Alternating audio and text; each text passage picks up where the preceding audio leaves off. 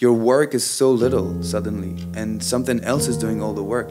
Because look, if you say like, my only duty now is to walk, not accept money, not lie, and that's pretty much all.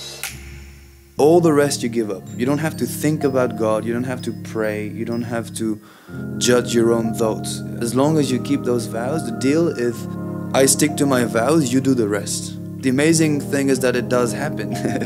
It happens, you know, because, and I don't know how it happens, I can't explain that. Maybe in a few decades I will understand, but it really works, you know. So vows, it's kind of a way to gather all your energy and just focus, and the rest, amazing things will happen around you and in you, because you don't waste your energy anymore.